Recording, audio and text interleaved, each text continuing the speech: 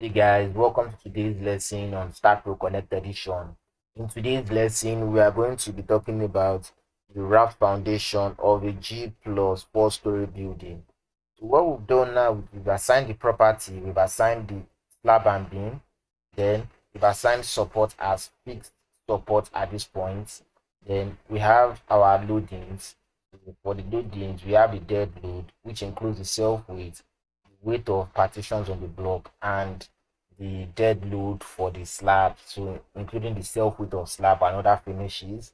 Then for the live load, we can see our live load. To double click it, and we can see the live load of minus 1.5 for residential. So we have the service load, one dead and one live. And we also have for our alternate, which is 1.3 times dead and 1.5 times live. So what we'll do is we'll run the analysis, go to post processing. Now we want to check the size of our raft slab if it's going to be sufficient. So we'll go to reactions. Then on this table now we can see load combination one, load case 1 and load case 2. So all we need to do is to get the reaction. So we add the two reactions for the dead and live load together. So don't forget, for the foundation we need the service load.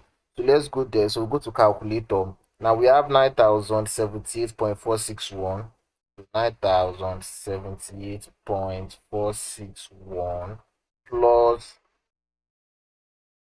864.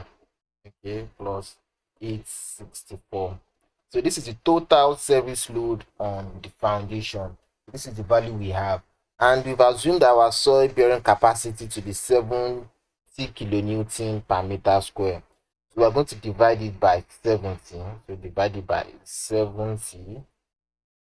Okay, so this is the value we get. So this is our area. This should be the minimum area we should get at our base. So we have 142. So let's find the square root so we can just do that. So we need a minimum value of 11.9 by 11.9. Okay, so let's go to our base and let's measure it. So let's go back to geometry. So let's pick any layer we want. Go to view, front view, select node cursor, highlight this node, create a new view and click OK. So let's view from the top. So go to utilities, node tools. So node to node distance from here to here we have 12 meters, and from here to here we have another 12 meters. So it means we are safe because the minimum we should get is 11.9. So in another case, for example, if you have a value that is greater than this, let's say the square root is about 13. So what you need to do is we need to increase the area of your foundation footing. So we've got this already. The next thing we are going to do is remove the distance, and we are going to place our plates and beams. The reason why I'm placing the beams is to reduce punching on my slab. So let's go there now. So go back to geometry, then we'll add beams, select this, add beams. Or another thing you can do is, let me select this and delete. Another thing you can do is select your node cursor, select node cursor, highlight this node, come here, connect along X and connect along Z. Okay, so we are done with this. Now the next thing I'll do is go to property. So I'll go to define, and I want my beam to be 1.2 meters deep, 1.2 meters deep and 0.23 width. Now the reason why I'm using 1.2 is to reduce punching shear. So go there, assign to view, assign to view. Okay, so we are done with that. Next thing I'm going to do now is I'm going to infill this plate with plates. 16 new plates have been created. Okay. So the thickness of my plate, I'm going to try a thickness of 0.2. So let's see what will happen. Add close. So assign to view, assign to view. Yes, now we are done with that. I'll go to my support and delete this support. So before that, let's go to display the whole structure and let's see how the structure will be in reality. So this is what we want. We want this type of waffle raft. Now this waffle raft, in the sense that we know the total load coming on it is going to be uplifted by the soil. So upward force equals to downward force. So the load coming on this, which we are going to calculate later, is going to be acting on the slab and is going to be acting on the beam.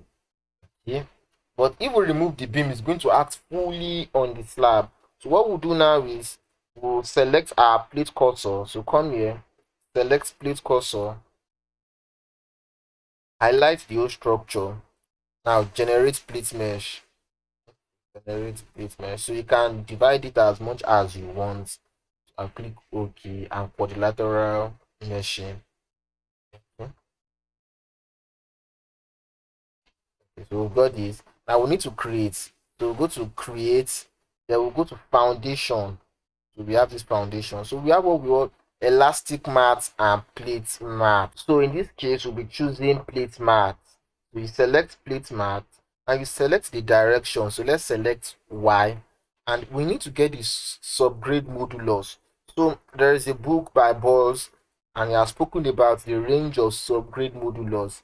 So in our case, we know that this is where our soil is. This is the range of our soil. He has given a formula here already, which is 40 times factor of safety times soil bearing capacity. But to save time, we'll just use a range from here. So we are going to be using a range of 45,000.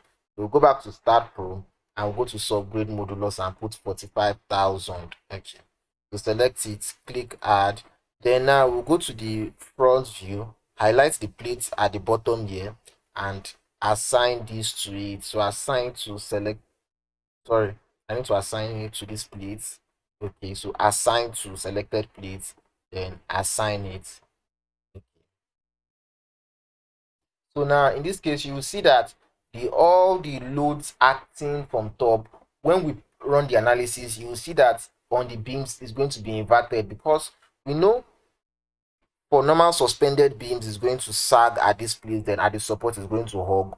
But when we see this beam here, we're going to see the invert of it. So what we'll do now is go to post processing and let's run the analysis. Okay, so let's run the analysis. So we have two warnings. So let's see what the warnings are first. If it's something we can correct. Okay, so you can see, if let me turn this one off. So you can see self weight is okay. So one or more joints and multiple support commands. So you can see this one 34 and self weight is applied. Okay, what we'll do now is, okay, so this warning will check it. Let's see if there are no duplicates. So let's go to support. Now we can see this. Now the reason why it is happening is because it is finely meshed, so we can actually ignore that warning. So we just go back to the loading and we'll go to self weight and assign it to view. So we've got that. Then we'll rerun the analysis again. Let's go to the post processing. Okay, so what we are interested in this case now is to just see the ultimate, because we'll be using the ultimate to design this. So turn off my deflection. Now let's see the bending moment direction. So we can see for the first one, let me change this rather, combination ultimate. Okay, so you can see the bending moment here. So select your beam cursor, double click it. Now go to shear bending and you can choose the combination you want. So you can see it at this point, it is sagging at the mid-span. Then while it gets to the support, it is hugging. But we can see it for our raft foundation, the raft beam. At the mid-span, it is hugging, whilst at the support, it is sagging. This is due to the load coming and the soil. So when we are doing the raft foundation, it is actually inversely proportional. It is inverse of what is happening on the suspended floor. So the soil is pushing the plates up, so that is what is really happening, while the axial load on the column is creating the sagging at the support. So we can see something similar to that.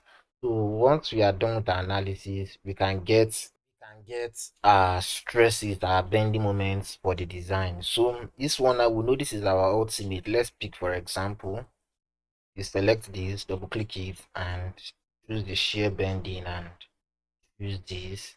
then go to the location you want. Maybe this is what you want for the moment and the support moment, so you can use it to get your reinforcements. Okay, so the next thing we can also do now is to check our stresses on our slab. So go to plate results, go to ultimate. Let's start with the maximum absolute to apply. Okay, so you can see the contour. So let me go to the front view and select my plate cursor, highlight it, create a new view, click OK. Yes, you can see it. Now there's a way of turning off the support. You go to labels, yes, to look for support. Okay, so support, apply, see they've all gone off. So you can see the stresses, how stressed the plates are. So you can, if you want to reduce the stresses, you can increase the thickness and it will be reduced. What I'll do now is go to plate stress again, and I'm going to check my MX local, apply. So you can see the moment in my MX direction. Now to know your MX direction, let me come back here and press Shift T. So once you select it, you can see the X and the Y. So you need to know where they are going. So I'm going to turn it off again by pressing Shift T, and I'll go to plate results. Okay, so we've checked our MX direction. You can see the maximum is 25, and at this negative part is minus 25. So you watch my previous video on how I explained the top and the bottom of plates, so we can see this. Let's see the my. So it's almost similar because it's a square. We can see the my. Now the last but not the least, we can see the mxy. This is the torsional moment need calculating your stresses on your slab. So thank you for watching today's video on raft foundation. If you have any question, you can drop it in the comment section. Thank you very much.